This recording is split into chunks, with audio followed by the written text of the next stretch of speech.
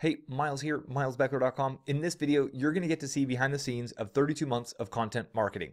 You're going to see my exact analytics. You're going to understand exactly what I've done to create the platform I'm using today and how I'm getting about an 87% increase in traffic. So if you're new to the channel, you're going to understand exactly what it takes to drive massive amounts of traffic and to really scale a YouTube channel to the 90,000 plus subscriber mark. If you've seen some of my videos like this before in the past, the other monthly updates, you're going to get some really cool insights on a few of the tests that I've been running as well. Let's jump right into the data and get into it. So the first thing is we start on my channel, 94,000 subscribers at this point. Not bad for still under 3 years. And then you can see right here, I've done 506 videos. So 506 videos in under 3 years is the path. And this first takeaway is it takes putting out a lot of great content consistently to create massive results. So here we are inside of the YouTube analytics, and I'm coming off of an experiment that was kind of started by Neil Patel.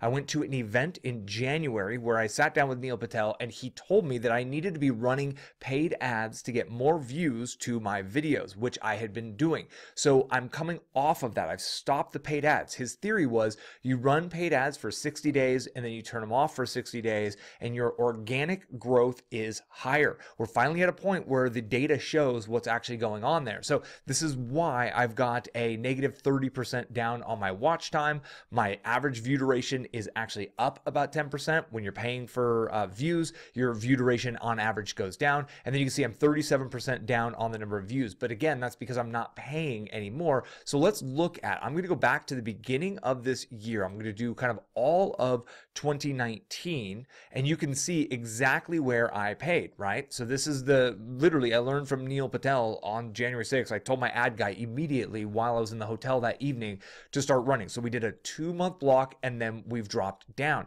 Let me zoom out even farther. And this is where it gets really, really interesting because I'm focused on experimenting, using my money, my efforts, my everything to kind of really get an idea of, is this something I should recommend to you, right? I'm the guinea pig. I put my own $5,000 in on paid ads. So you can see I was in a very consistent channel over the last, I'd say 6 months, 7 months right here. And then my paid channel. But now if you notice after the payment, this low right here, which is sitting around, I think 42,000 is about the low number I've seen there compared to these earlier lows, 32,000.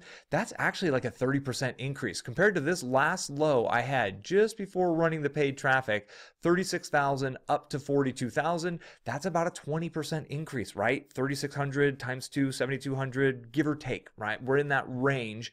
Might actually even be more than that. I'm using some napkin math here. So right now it's still early. I still have a very low data set, which means 1 or 2 of my videos, and I've had a couple of videos pop recently, 1 or 2 of the videos can actually skew the data. But honestly, I didn't see any highs this high or this high or this high in the prior year before. So it kind of looks like Neil Patel might have known what he was talking about and what he was doing about. I want to do one other quick comparison here. I'm going to do the last 30 days versus the year before period. So let me set this up. I'll be right back with you here.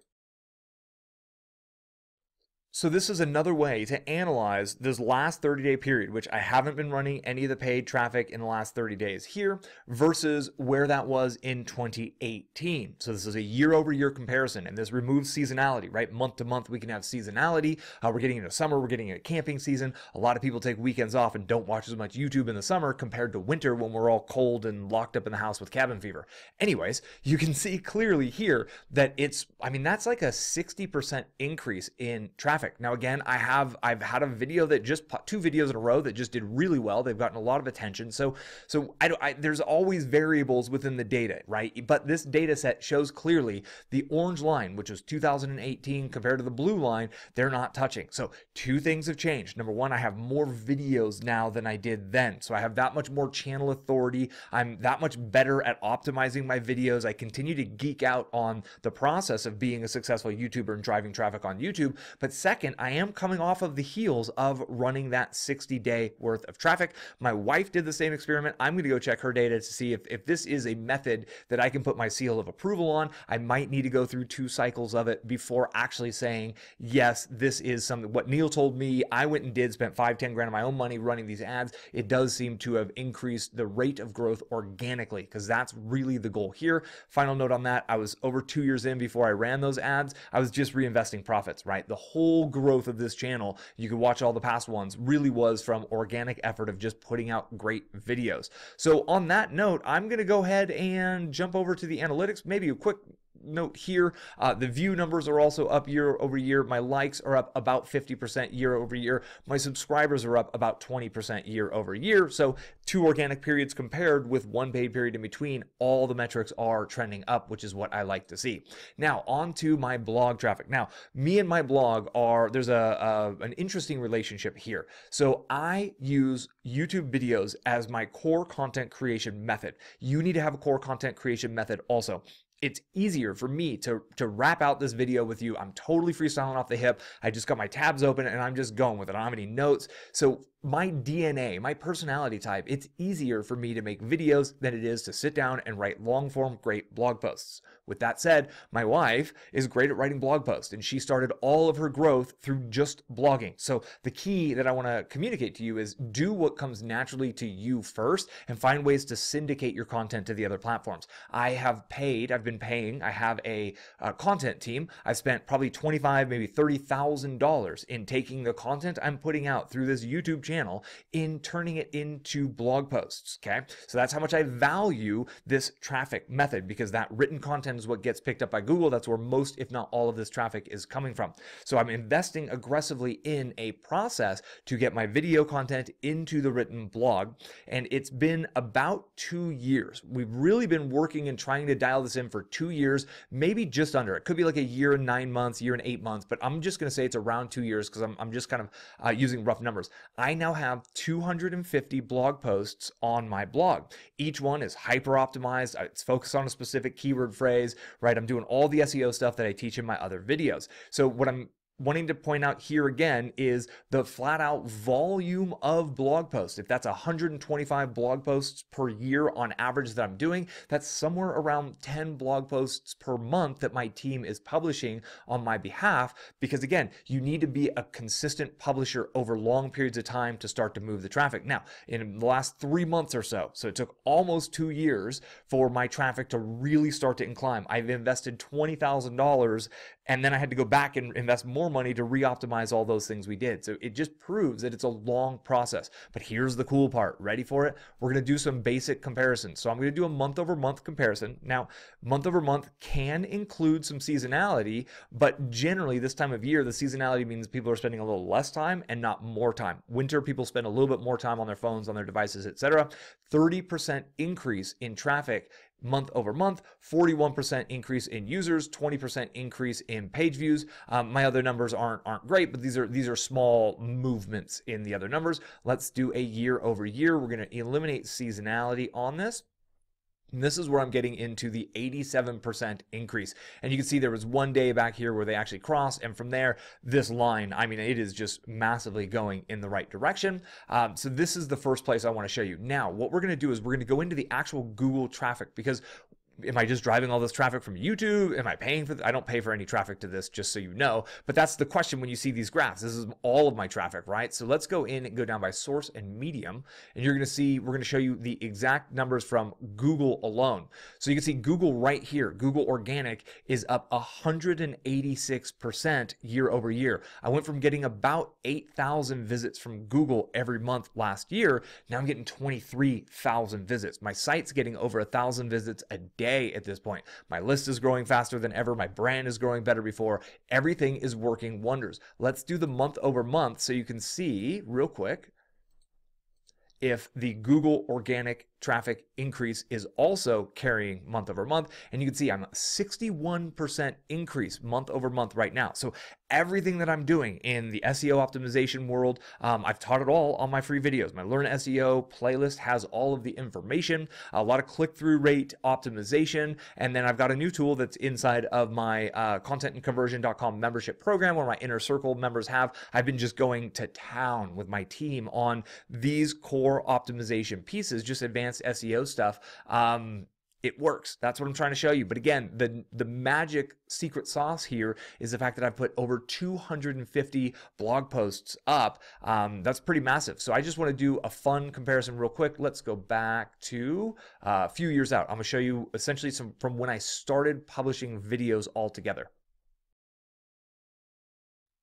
Okay, so this is the full graph. I started publishing my first videos back here, and you can see I was literally getting 0, 1, 3, 27, a handful of visits per day to my website when I started. This is when I started really trying to dial in, kind of trying to start to figure out the blog content stuff. And here's where I really started to implement these kind of advanced SEO techniques to really start to work this. And I'm in this massive growth curve right now. How high is this going to go? Is it going to keep going parabolic? I don't know. I'm going to write it out as best I can.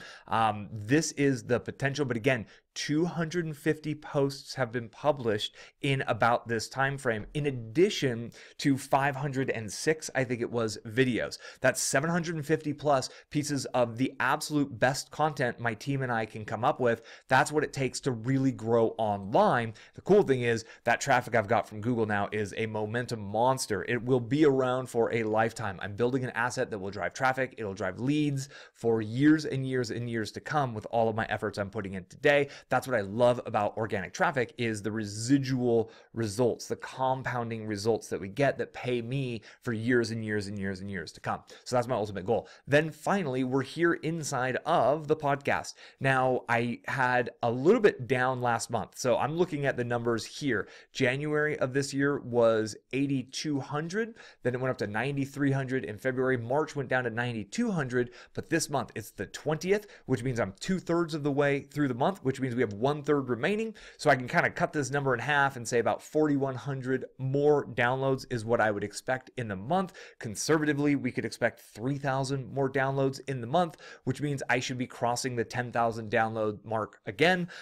This podcast is 100% hands-off for me. My virtual assistant goes in, takes my videos that have talking head only. We don't do the screen shares. She removes the MP3, she ID3 tags it, she puts it up in place. It goes out to the podcast people. So I've got thousands and thousands of people each and every month downloading my content because they can't always watch a YouTube video. They might be on a train, they might be commuting, they might be in their car, they might be at the gym, they might be walking the dog. They're doing something else and they still want to get my ideas.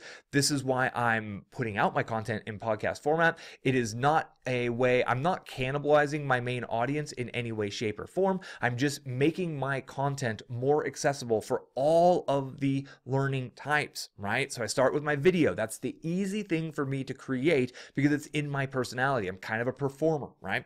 Then my content gets out in the blog because there's a lot of people who prefer reading. There's more Google searches every day than there are YouTube searches. It's a bigger search engine and it's a different format. So I get my content edited and formatted for the readers of the world, which there are many of them.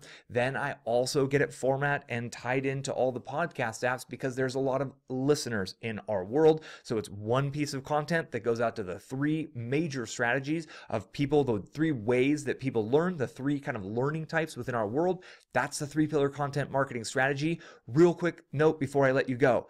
I did videos for 1 year straight, nothing more than videos before adding on the blogging. Then I've been doing the blogging for about a year before I really added on the podcast. I did not try to do all of it at once. That would have overwhelmed me. I would have made no progress and I would have burnt out. I went all in on video production to really get the hang of this, to really learn this before adding on the next. And then when I had comfort, then I added on the next. So my videos used to take me 3-4 hours a day. Now they take me 30-45 minutes a day when I make a video. That extra time I began to deploy towards syndicating my content. How did I get that extra time back? I just got better at making videos. It got easier, it got faster. faster. I built processes. I got more comfortable with the process, less false starts, etc. And that's it. That's the trick to the game. Got to put out lots of great content, make sure each piece is optimized, and then syndicate when you get some breathing room. You can do it too. If you have questions, get at me in the comments. Thank you for your time. Thumbs up, like, share, do what you do. I appreciate you, and I'll see you on the next video. Cheers.